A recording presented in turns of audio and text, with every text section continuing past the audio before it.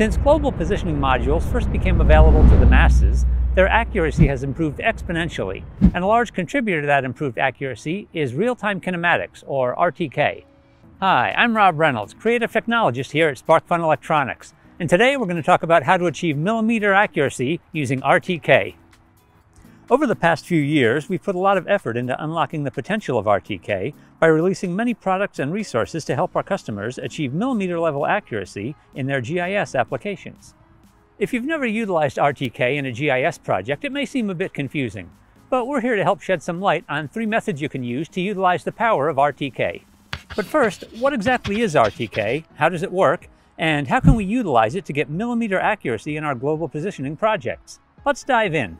These days, most everyone has a cell phone capable of receiving GNSS signals, which is great for giving us our general location. Our location is found by calculating the distance between a receiver and the satellites in space. It all comes down to timing. It sounds simple enough, but the problem is that things such as geomagnetic storms or even relativistic effects cause orbiting clocks to tick slightly faster than they would on Earth. These mere microsecond differences between orbiting clocks and clocks on Earth lead to inaccuracies. And these disturbances cause most receivers, like those in our phones, to be accurate to within about 1.5 meters in any direction. And for most things, that's pretty good. But sometimes a few meters just won't cut it. So how do I go from knowing where I am in this area to knowing exactly where I dropped this marble? Without diving too deeply into the calculations behind real-time kinematics, it's a technique that uses correction data from a known position. But how? Well, we all know that global positioning is possible due to signals coming from the multiple satellite constellations whizzing by about 20,000 kilometers over our heads. The GNSS module we have with us, referred to as the rover, receives signals from, ideally, multiple satellites at any given time. Taking the data it receives and doing some crazy math, your module's position can be determined. However, with interference like atmospheric anomalies, your position can only be determined down to a sphere of about 3 meters. Real-time kinematics generally uses the addition of a fixed base station. There are commercial base stations that can be used, however, you can also set up your own base station. For a temporary base, you'll set up your base and then let it survey in for about 5 minutes. Once that module's location is determined, it sends ranging info to the rover. Since your base unit needs to be within about 10 kilometers of your rover, your relative position can be determined with much greater accuracy, from about 3 meters down to about 14 millimeters, thus improving the positional accuracy of your rover. Hopefully you get the general idea of how RTK works, but I think it's best if we actually show you some use cases and the hardware that makes it possible. Now you can utilize your own base station, you can take advantage of existing base stations, or you can utilize correction data from an L-band satellite, which requires no base station at all. We'll take a look at all 3 and some options on how to best use them. First, we'll look at using your own base station. Here we have an example of a temporary base station setup. It consists of an L1, L2 antenna connected to our RTK Express. Now inside this Express, you'll find one of these, the U-Block Z F9P module. The module on this little circuit board is really the star of the show. It's what gives you 3-dimensional accuracy at roughly the width of your fingernail. Here at SparkFun, we have a whole host of ways for utilizing this module, whether for prototyping or in enclosed surveying products. Also in the RTK Express is the ESP32, which is used for both Wi-Fi and Bluetooth communications for, among other things, transmitting and receiving correction data. So let's see what it takes to set this up as a base unit. After powering up, oh, it's bright out here. After powering up, we'll go set up base mode. There we go. All right, you can see we're receiving from 22 satellites. Now, after about 60 seconds, this will be considered surveyed in, and then we can start receiving correction data on our rover unit. For the rover, we're using the SparkFun RTK Facet.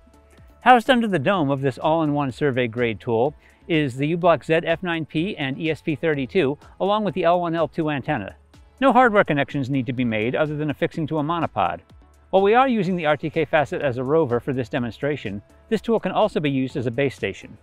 Now it's worth noting that when using this method, the temporary base station, the positional accuracy is relative, not absolute, meaning that your positional accuracy is between the base and the rover.